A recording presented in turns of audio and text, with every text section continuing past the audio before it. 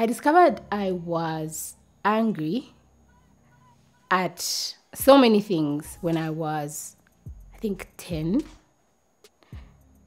A lot of things were coming into play. My family wasn't making sense. I never genuinely accepted myself when I was young because I think I was fat. Yeah, I thought I was fat, but everybody used to think I was okay, but in my heart, I thought I was fat. I was exposed to violence and abuse when I was, I think, around that age because things were just not making sense in my family. So being angry at that age, children take it out on so many things. They start thinking of suicide, they start thinking of running away from home, or just having a group of friends that will just accept you, you know. But music was one of the ways that I would take out my anger, even though I never took it very seriously. Growing up, I would see my parents bicker a lot on a daily basis. And it's something that really affected me a lot growing up. Till today, it still does. But I found comfort in knowing that God is sovereign over both situations, over both the good and the bad. And knowing that God's love for each one of us is so magnificent and that each one of us is made so special and we're always enough in His sight. Backtracking, coming back, bringing back the story. In high school was a place that I felt I discovered myself more. But then again, there was this violence and then there was this abuse back home. So it was so conflicting. I didn't know which side to fall on. So most of my friends genuinely think I'm a very happy person. But deep down, I think I'm very sad. But most people do not know.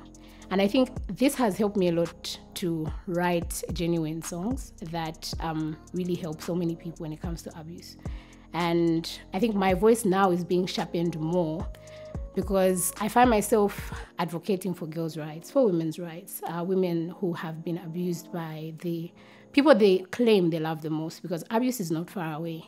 Abuse is in our homes. Abuse is with a neighbor. Abuse is just in the streets. It's everywhere. And many people do not talk about it. And it's something that I'm very uncomfortable talking about. But I feel with the various platforms that God has given me and the voice that God has given me, I'm able to speak more about it. So going in depth, I would not talk about this much with my friends, only my close friends, because most people think I'm very happy.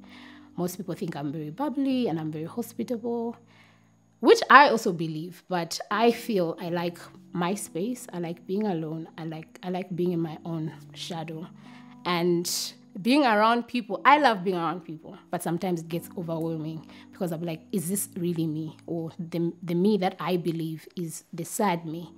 And where I put God's love in all this is that sometimes it gets confusing because you get to question so many things. You get to question your background. You get to question your own sanity sometimes. Coming to background, you get to question why God placed you in a certain place, why He placed you in a certain family, you know? Because when you see your friends around, especially children, you know, when you see your friends, when you go to school, they're talking about how happy their families are. They're talking about how amazing their lives are, or their parents come to pick them up, or they're just very happy. But when you look at yourself, you're like, oh my God, I'm going back to that house again, where they're always shouting and where they're always talking. And you don't know your own outlet. You don't know who to tell because at a young age, you're just confused because you think, okay, maybe my friends will think I'm uncool. But with that and bottling that inside, you get to wonder where to take all that energy and all these things. So it gets so confusing. But right now, I'm at a place where I'm free to talk. I'm free to encourage. I'm free to just say this out loud because I know that even with my few interactions I've had with people are struggling. People are going through so much. People are going through problems. And you find that even as among Christians, we sometimes put on a face we sometimes pretend that things are okay in our own homes, with our own families, but initially it's not the case. We struggle with who to tell, we struggle with who to run to. But it's been a fun experience talking about this. And I've seen that many people right now, even in my own circles, are now opening up, and they're being comfortable being them, and they're accepting themselves for who they are.